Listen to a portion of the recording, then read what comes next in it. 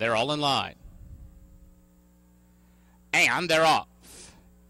And a good start for Check It Off from the inside gate. Winsaki is showing speed. Drew's Honoree is right there on the pace as well. Wild Meal just behind them fourth, and Simply Impressive fifth in the early stages, but already about 7 or 8 lengths back as they're stringing out with 1 lap to go. Delucci Girl is already about 9 lengths from the front. Then Tilly the Tigress, Dance for Zack. Dancing Rage has 1 beaten early on, and that is Suzanne. Suzanne's going to have to make up about 15 lengths, and the opening quarter was quick, 22-1 as they wheel around the clubhouse turn. Winsaki and Julian Leparoux on the engine, but company from Drew's Honoree, who won't let Winsaki out of her sights early on. These two are about 3 clear of Check It Off. Simply Impressive now moving up on the extreme outside. Wild Mia between runners fifth, and Tilly the Tigress, Delucci Girl, and it looks like the front runners have slowed it down a bit because the entire field taking much closer order now. In fact, that second quarter up in 25-1, which means a 47-2 half for Winsaki. Winsaki, Drew's Honoree, pressuring now from between runners. Simply Impressive, close enough if good enough third. Then Wild Mia, Check It Off is down along the hedge. They're followed by Delucci Girl. Dancing Rage is on the move.